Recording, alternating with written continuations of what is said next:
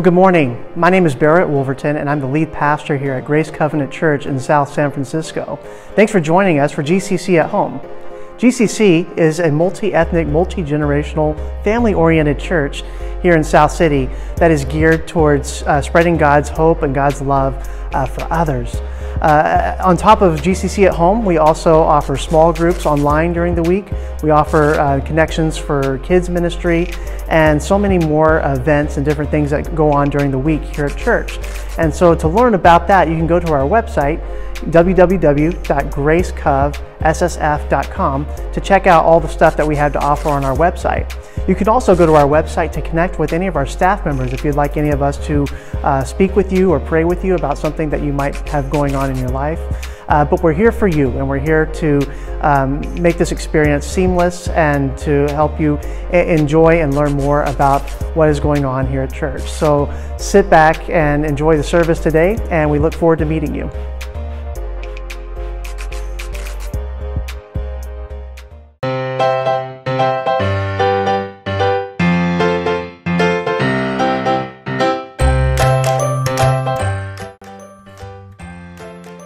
Hey everyone, it's Jennifer. So humans have been on the earth for thousands and thousands of years, right? So COVID isn't the first time that something dangerous has spread around. In Jesus' day, one of the dangerous things was called leprosy. It's something they didn't have any medicine for, and it killed so many people.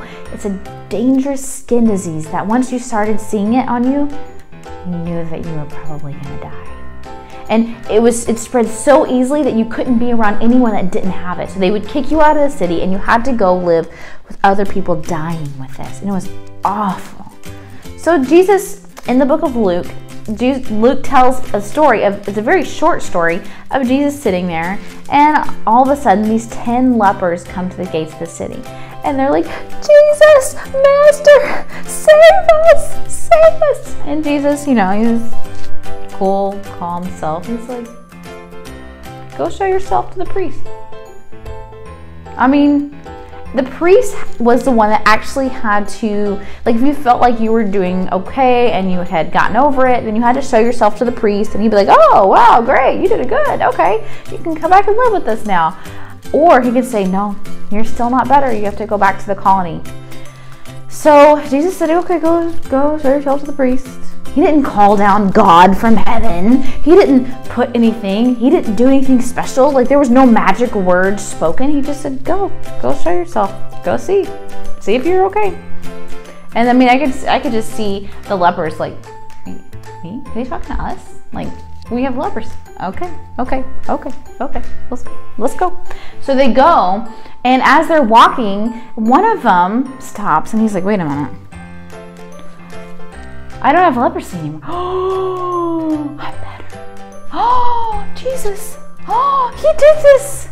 Oh, he's God. And he runs back. And the Bible says that he threw himself on the ground and he says, thank you. And he just begins to worship him. And Jesus in his cool self says, wait a minute. Where are the other? There were 10 of you. Wait, there were 10 minus 1, 9? Where are the other 9? And he says, looks at the guy and he just says, go. Your faith has saved you. Now, the guy, Jesus had already healed him of leprosy. So he'd already saved him from the leprosy. But he's talking about a different way he saved him. The guy believed in Jesus and he was worshiping Jesus as God. He became a Christian. And he was saying, go. Your belief in me has saved you. Now, he'd already saved him from leprosy, but there's a difference between the one guy that stopped and believed in Jesus than the guys that God gave them something they didn't deserve. They didn't go on some noble quest and fight the dragon or do all sorts of good. He saved them. He saved them, and they didn't deserve it. But one guy stopped and realized that Jesus is God, and he was saved in more than that way. Now, there's two different types of people here. The one that had gratitude, the one that stopped and thanked Jesus, and the one that didn't. Now, last week we talked about Others will know that you're a Christian because of how you love others. You're not robots, remember? Another way is by our gratitude. As Christians, we know that we didn't do anything to deserve being saved. And that's what the guy stopped and did. And that's why the Bible, for one quick second, stops and points out, wow, this guy was saved. And this is what being saved looks like.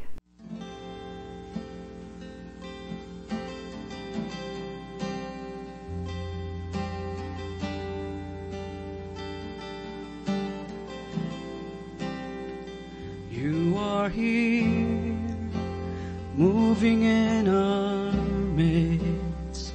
I worship you. I worship you.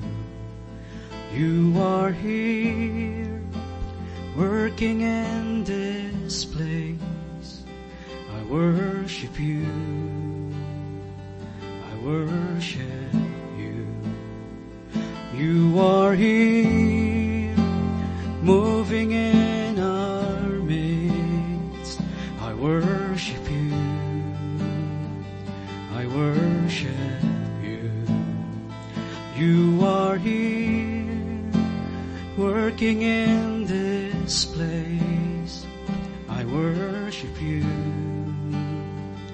I worship you. You are waymaker, miracle worker, promise keeper, light in the darkness. My God, that is who you are. You are waymaker, miracle worker, promise keeper, light in the darkness. My God, that is who you are.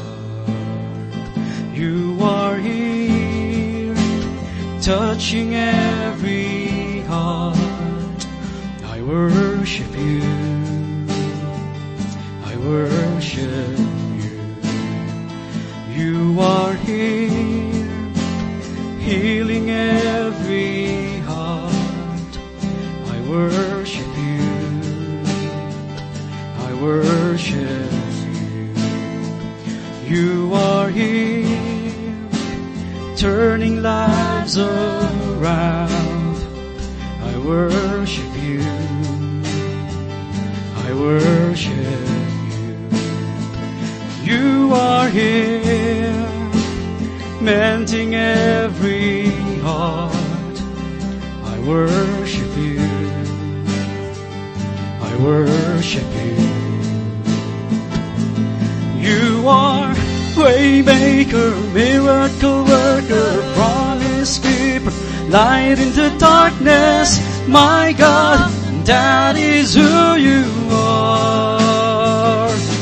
You are waymaker, miracle worker, promise keeper, light in the darkness. My God, that is who you are. That is who you are. That is who you are. That is who you are. That is who you are.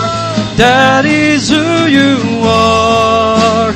That is who you are. That is who you are. That is who you are.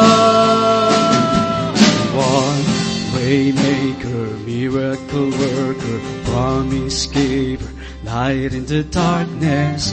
My God, that is who you are. You are waymaker, miracle worker, promise keeper, light in the darkness. My God, that is who you are. Even though when I see it, you're working. Even when I don't feel it, you're working. You never stop working. You never stop working. Even when I don't see it, you're working. Even when I don't feel it, you're working. You never stop working. You never stop working. Even when I don't see it, you're working.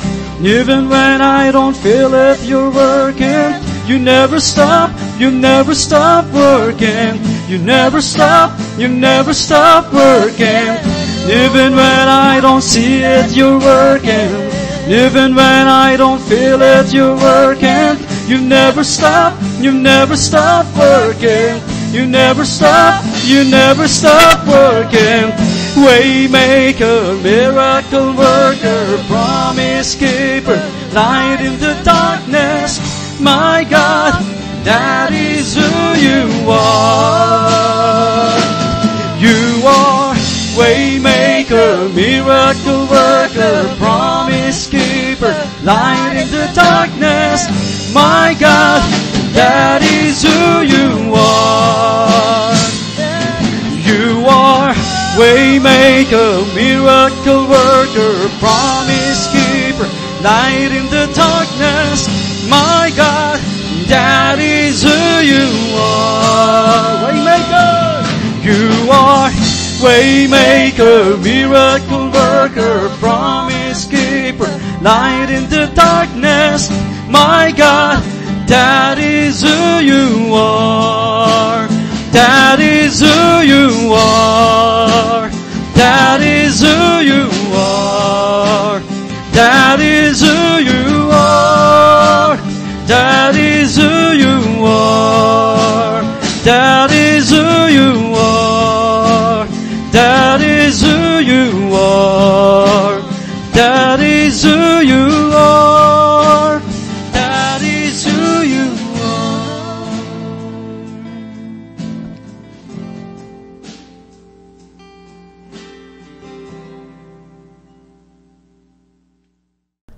So I have a question for us this morning.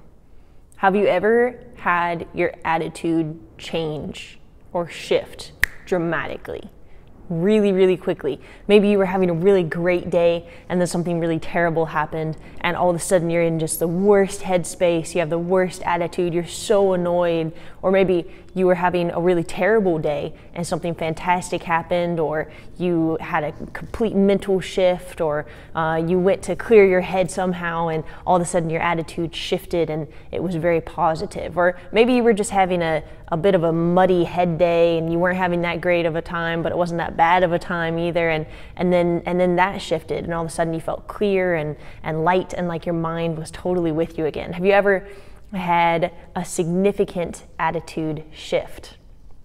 I know for me personally, I watch this happen with little kids a lot. Several years back, I was a summer camp counselor at a few different programs, and I had younger kids than I usually worked with. So I was with first and second and third graders off and on. And I remember thinking to myself, man, these kids' attitudes are so dramatic. They shift every which way. It's like I cannot keep up. It's exhausting just to know what attitude they're in right now. They'll be having a great time, and 5 seconds later it will flip. And then I started realizing, adults aren't that different. Our attitudes can shift very quickly too. Our moods and our attitudes can shift and change really dramatically and really quickly. And I started wondering, maybe this isn't a first grade thing. Maybe this is more of a human thing. So I wonder, can you think of a time when your attitude shifted or changed suddenly? And if you can't think of any, maybe ask the people around you and say, can you think of a time when my attitude changed? And I'm sure they'll have some examples for you. Maybe ask your friends or your family. We all kind of go through this very human experience of shifting attitudes and moods. Oftentimes, it's a result of the circumstances around us playing on our own hearts and minds and spirits and souls and bodies in such a way that we react to that. Today's passage that we're going to be looking at out of the scripture gives us a way not only to interact with circumstances differently, but to interact with ourselves differently, to interact with others differently, and to really center ourselves in an attitude of Christ. So I'm going to invite you to open up your Bibles, to Google it, use it on your tablet, however you look at Scripture. Open up your Scriptures to 1 Thessalonians 5. We're in 1 Thessalonians 5 today. I'm reading from the New International Version, the NIV, 1 Thessalonians 5. I'm starting in verse 16. Rejoice always. Pray continually. Give thanks in all circumstances, for this is God's will for you in Christ Jesus. This is a brief passage, so I'm going to read it one more time if you want to read this with me. 1 Thessalonians 5:16. Rejoice always, pray continually, give thanks in all circumstances, for this is God's will for you in Christ Jesus. I'm going to pray for us right now. Jesus, I ask that you open up our hearts and our minds this morning to remember what it means to turn to you, to rejoice always, to pray continually, to give thanks in any and every circumstance, because this is your will for us, God. Would you open our minds and our hearts to receive the fact that your will for us is good, and that you've asked us to do something, not just to ask us to do something, but because it is for your glory and our good. May you help us to see that today. In Jesus' name, amen. I lost one of my grandparents a few weeks before my high school graduation, and I remember my granddad passing, and I remember thinking to myself as a 17-year-old, this is going to be such a tough few years for my Grammy, because she had been married to granddad for, I don't even know, 50, 60 years. It was so long, I wasn't even trying to keep track anymore.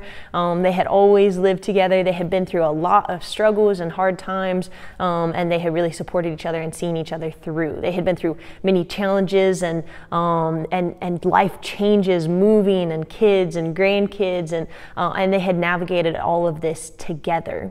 And now with my grandfather passing, I remember thinking, what is life going to be like for my grandmother? These might be some of the most trying years of her life.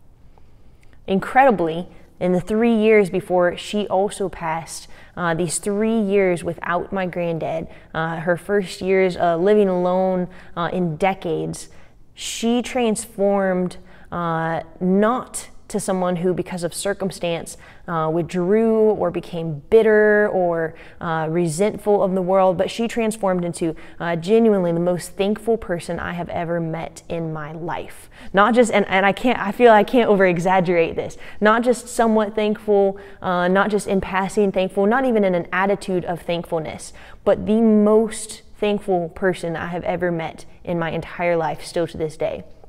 I remember in those few years following Granddad's passing, going over to her house from time to time, and I remember sitting in her living room, and I remember maybe at about the 2-year mark thinking to myself, I wonder if I can find 2 minutes in which she doesn't use the words thankful or grateful. And I tried over and over again. I would start the clock on my watch, right? I would go, all right, 2 minutes, I'm going to watch. And then 30 seconds later, she would say, I'm just so thankful for, and I would go, okay, start over.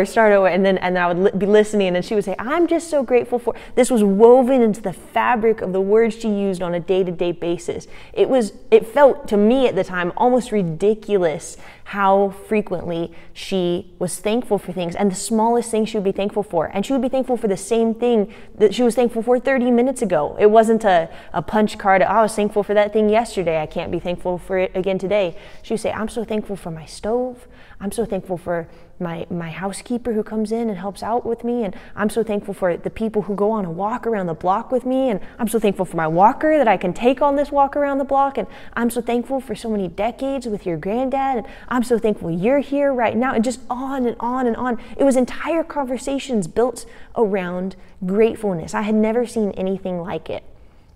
And I remember that gratefulness snowballing year after year after year, leading up to her own death and her own passing. I remember that gratefulness becoming like a blizzard, just this massive avalanche of gratefulness that grew every time I saw her, and that compelled me for so much to be grateful for, that she, in what could have been, and probably was, some of the most trying years of her life, some of the most painful and lonely and isolated years of her life, that she found a way in which to give thanks. And I remember asking her about this one time and saying, Grammy, you're so thankful. You're so grateful. It's in every conversation we're ever having. And she would say, yeah, I didn't used to be that grateful, but I'm just trying to give thanks in everything, like the scripture says. That testimony is one that I remember every time I look at this passage, because it was radical to me to watch someone become so transformed by the power of one simple practice that their life, what could have been some of the most isolating and dark years of their life, became actually one of the greatest testaments to the power of God to transform a person's life. No matter their age, their stage, no matter what's going on in their life, that God was still present with my grandmother in this, and God was still transforming her to be more and more like Jesus. I remember when I started looking at how there was thankfulness in Scripture several years ago. I remember thinking of my grandmother's testimony, and I remember thinking, I'm going to do a little more research on this. I wonder what actually was going on inside of her that compelled her to this kind of gratefulness. So I started doing some learning and some studying. Why does God say to give thanks in every circumstance? Why did I see such a transformation in my Grammy when she began to give thanks in every circumstance? I'm going to say this, I am by no means a counselor or therapist, and so all these things that I'm saying about the benefits of thankfulness is not coming from a licensed therapist, but by someone who's been doing their own research, okay? But I've learned so much about that, and one of the things that I've learned about thankfulness is that it literally rewires your brain. So our brains are kind of conditioned by our circumstances, by our attitudes, by our day-to-day routines and habits to function in a certain way. But when you start putting thankfulness in your brain, it actually kind of creates, if you picture water and how water cuts out rivers, right? Or it cuts out little rivulets. If you see some of this rain that we've been getting, maybe you walked out to your car and you saw these little rivulets of water running down. That's kind of the way that our brains work in having these channels that we just function in. And there's these little rivulets of ways in which we function mentally. But what thankfulness does is essentially what a windshield wiper does, right? Is it just is this massive and thankfulness wipes at our mental state in really dramatic ways, and then it creates its own new channels. So it's default. So just like my grandma, she had one piece of thankfulness after another, after another, after another, until it became so habitual she couldn't help but be grateful for anything and everything. See, God has created us with these incredible minds that have these, there's a concept called neuroplasticity, which basically means our brains have the ability to change and transform. You're not stuck with the brain you have. Sometimes that's harder than others, right? And that's why there's entire fields of neuroscience. But this neuroplasticity that we all inherently have just by being human is a way in which God has allowed us to not be controlled or reigned by circumstances, to not be controlled by society, to not be controlled by the norms of the day, but He's given us this ability to be more, and to not only be more, but to change when change is needed. In 1 Thessalonians 5, when it says to rejoice always, when it says to pray continually, when it says to give thanks in all circumstance, it's not an indictment if you don't already do these things. If you don't pray every waking moment like I don't, this isn't a condemnation of you. What this is inviting us into is a new way of living. God, through his scriptures, is saying there's a better way to live. There's a way to rewire your brain. There's a way in which circumstance doesn't have to control you. Give thanks in all circumstances. I remember as I started to do some of this research and this learning, and I started to see some of the true wisdom of Scripture, the wisdom of God when He says over and over again in many passages, not just in 1 Thessalonians 5, to give thanks. I started realizing that He was giving me a way to be like Him, to be focused on Him, to be focused on a better way of living life. He was giving me a way to do this in the scriptures, and this was being backed up by science and by studies in neuroscience fields. And as He was doing this, I started realizing that I had a choice in which I could practice small steps of transformation every single day. This is what I mean, okay? Try this out this week. All right, I would love, if you try this out, please send me the story, because I have asked people to try this out time and time again, and the stories are incredible that come out of this. It's hilarious usually the first few times. If you find yourself in a mental rut, okay, you could be having a bad day, you could be really tired and sleepy, you could be stressed out, you could be crunching deadlines. If you have yourself in a really terrible mood sometime this week, try sitting down and writing a list of 10 things you're thankful for. Hear me out. 10 things. It could be anything. You could start with, I have, if you have a roof over your head, I have a roof over my head. I had a meal today. I am wearing shoes. I mean, you could do the simplest things. I have, my kids are here with me. Whatever it is, okay? 10 things that you're thankful for. And see if your mood doesn't dramatically change from before and after this simple act of practicing gratefulness. It's this windshield wiper in your mind, that these little rivulets and all the normal ways of thinking and operating, and all that's just going on just fine. And then you take this windshield wiper of gratefulness, and all of a sudden you can see clearly, you can see differently than you did before. It doesn't change any of the circumstances, but it changes you in the circumstance. This is what God is talking about in 1 Thessalonians 5 when he admonishes us to give thanks in all circumstances. There's a lot of really powerful stories that came out of really atrocious years during World War II.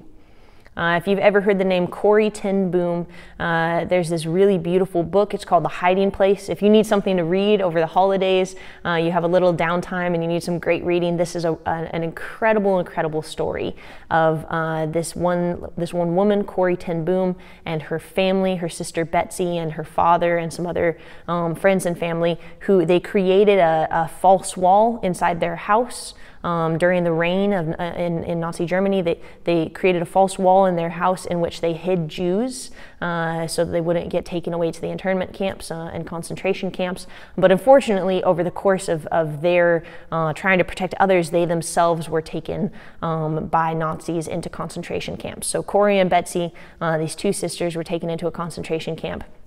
And there's these, these long halls essentially where the prisoners slept. And all of these halls are just miserable living conditions. If you know anything about World War II, you already know exactly what I'm talking about. Concentration camps were just horror camps, terrible atrocities, just depths of human nature that never should be known, right? And Corrie and Betsy were living in this, but Corrie was a person of faith, and she truly believed that God was with her, but it was hard to see in the concentration camps. That's not hard to imagine. It would be hard to believe in God during these terrible times, but Betsy, her faith could not be squelched, and she remembered scriptures, and she would call them to mind, and she would practice her faith even in a concentration camp. And Corrie would say, I'm just trying to be like Betsy because I can't, this is so hard.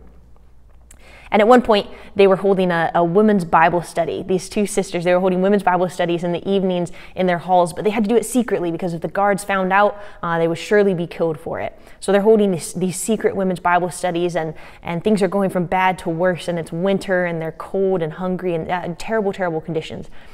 And then there was a lice outbreak in just their cabin. So all these other halls that these women are sleeping in this concentration camp, things are bad to worse, but there's no lice.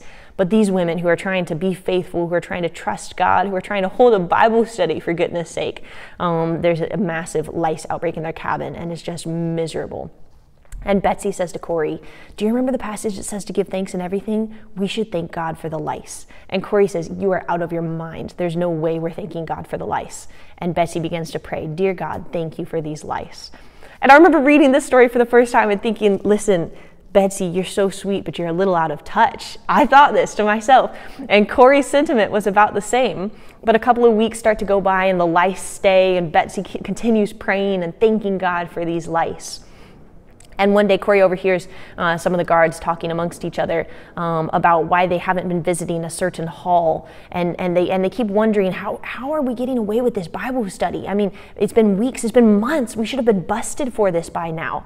And Corey overhears these guards talking to each other and saying, as long as we don't go in that hall, they have this massive lice outbreak. And so those women, we don't even know what's going on in that hall, but we're not going to touch it with a 10-foot pole because there's lice there and we're not going to get those lice.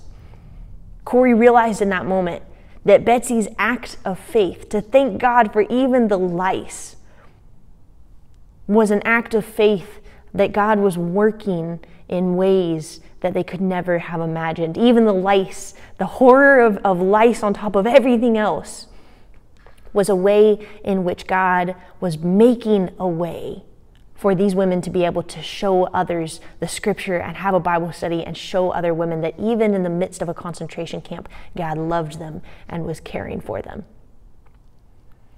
I want to invite you today to simply practice the kind of life that this scripture puts forward.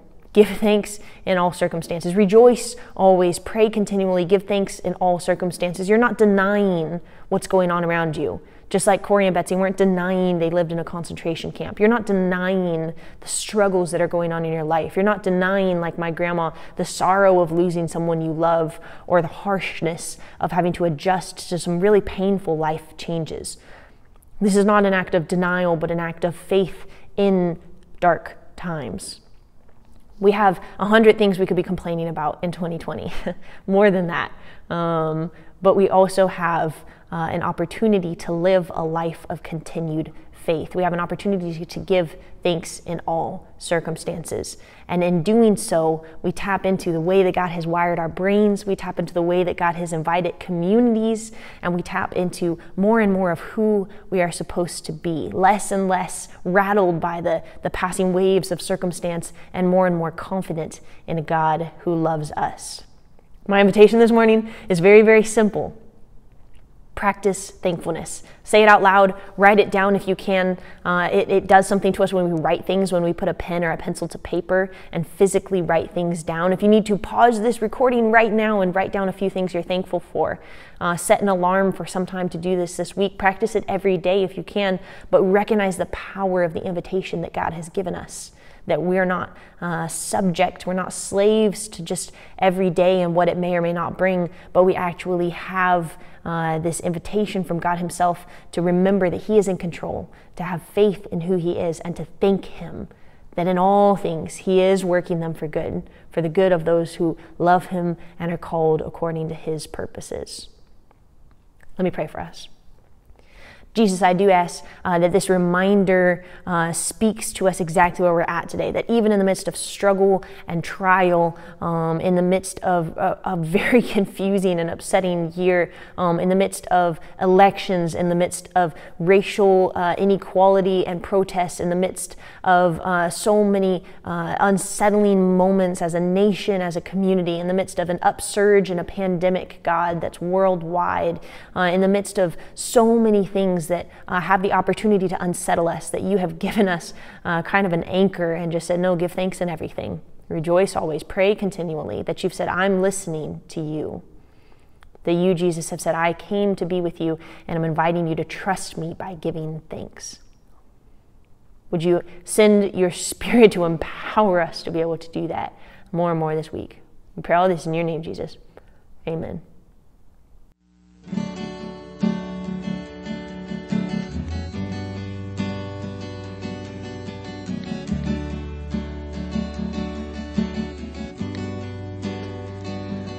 Gift of grace is Jesus my Redeemer. There is no more for heaven now to give. He is my joy, my righteousness and freedom, my steadfast love, my deep and boundless peace. To this I hold, my hope is only Jesus, for my life is wholly bound to His. Oh, Oh, how strange and divine, I can sing, all is mine, yet not I, but through Christ in me.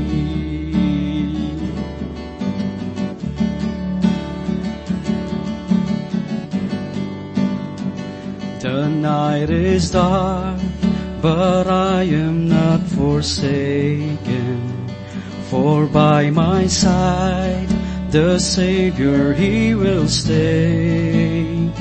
I labor on in weakness and rejoicing, for in my need His power is displayed. To this I hold, my Shepherd will defend me. Through the deepest valley He will lead. Oh, the night has been won, and I shall overcome, yet not I, but through Christ in me.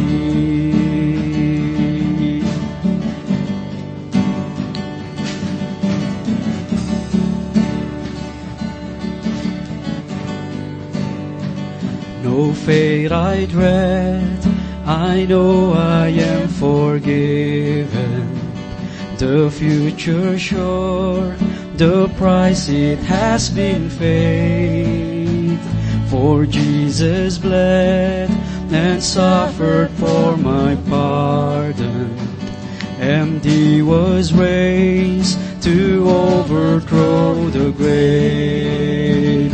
To this I hold, my sin has been defeated. Jesus now and ever is my plea. Oh, the chains are released, I can sing, I am free, yet not I, but through Christ in me.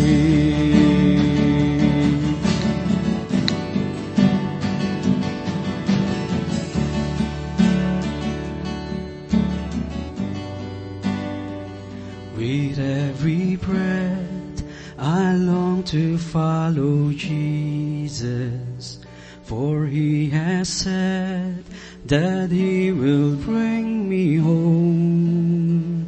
And day by day, I know He will renew me, until I stand with joy before the throne. For this I hold, my hope is only Jesus. All the glory evermore to Him. When the race is complete, still my lips shall repeat, yet not I, but through Christ in me. To this I hold, my hope is only Jesus. All the glory evermore to Him. When the race is complete, still my lips shall repeat, yet not I, but through Christ in me. When the race is complete, still my lips shall repeat, yet not I, but through Christ in me. Yet not I, but through Christ in me.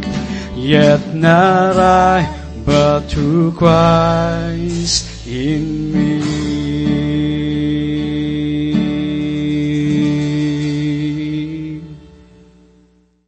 Thank you for joining us today online at Grace Covenant Church. Before you leave, please take a moment to consider giving a donation to our ministry.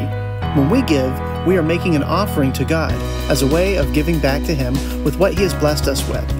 We offer several convenient ways to give.